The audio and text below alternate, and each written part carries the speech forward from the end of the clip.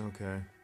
Today's date is 10 12 2016, and I'm watching a lecture given by Dr. Jordan Peterson, and it's regarding the history lesson for the political radicals. And as I'm watching it, I just realized and I just discovered, for me at least, that science is now turning inward and pointing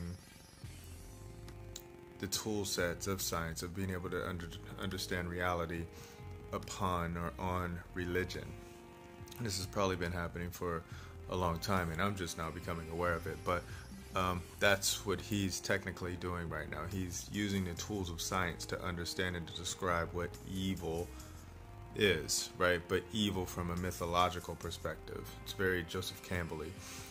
And because this is so new, it means that we're at the ground floor yet again upon maybe the next renaissance of human civilization.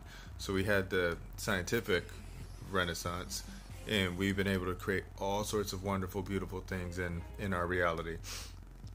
But we've taken a disconnect from our inner realities, and those are just all over the place because we no longer have an organized method of constructing our realities, because we're being told by other media sources on how we should function and how we should live.